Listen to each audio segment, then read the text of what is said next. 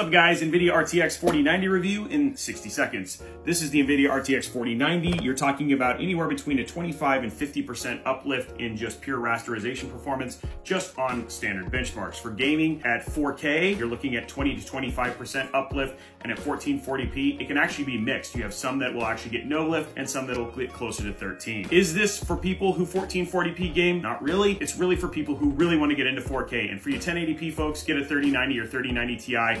CPU is going to be way more awesome. Anyway, guys, that's it. $15.99. Now, if you want to see all of our stats, head over to discord.gg/Robeytech. They're up in our tech channel pinned. You can look at all of the benchmarks.